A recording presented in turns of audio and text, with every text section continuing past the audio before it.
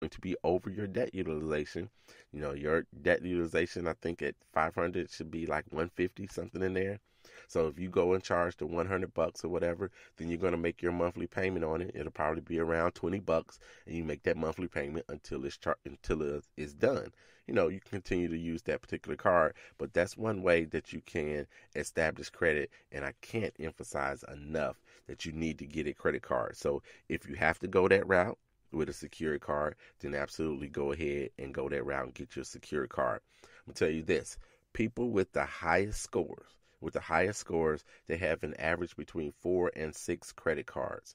Now that doesn't mean I want you to go out here today and get 4 to 6 credit cards if you don't have any credit cards. You've got to do it strategically. If you go get that much credit at one point in time, then your score is going to drop. Even if you're approved, your score is going to drop because you're going to be seen as a risk. This is a person with a low credit score or hardly no credit at all, and the credit bureaus are going to think they have no idea what they're doing, and we don't have any idea what they're going to do with them, so they're going to lower your credit score if you go and do that. So you've got to build these things over time.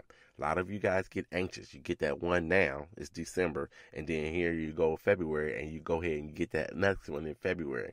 That's not necessarily the best way to do it. Maybe in 6 months you go and get you another credit card, because you can't do these things overnight to try to build your credit. It just doesn't happen that way.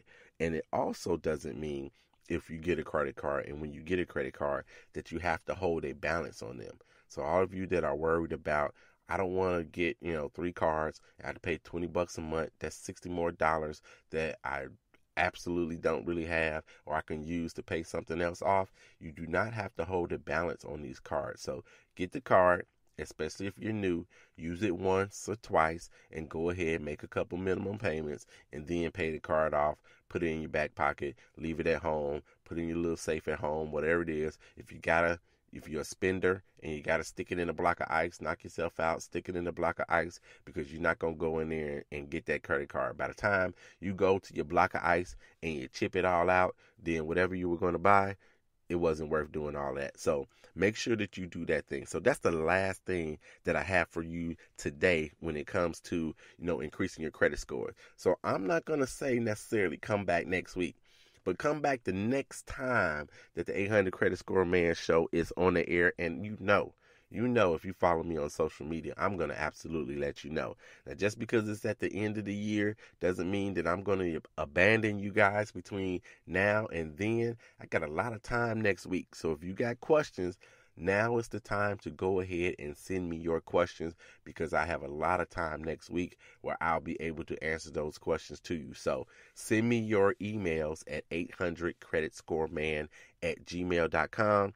Also text me or call me at 312-600-5855. You can do that as well. And catch me on, you got to catch me on Facebook as 800 Credit Score Man.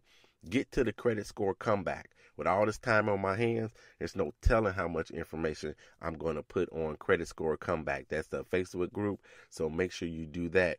Here's what I want you to look forward to in 2018.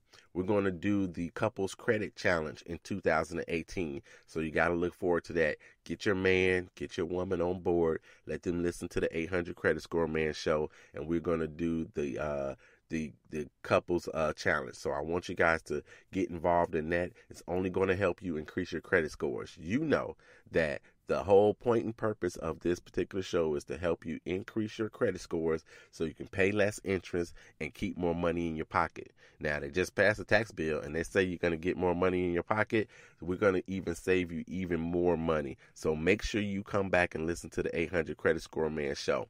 If I don't talk to you before the end of the year, I want to say Happy New Year's to you as well. Merry Christmas, Happy New Year's. Again, thank you guys for listening to the 800 Credit Score Man show. You know how much I appreciate it. And before I get out of here, you know how I got to do it. Kobe, Cameron, and Carter, I love you, and there's nothing you can do about it. I'm out.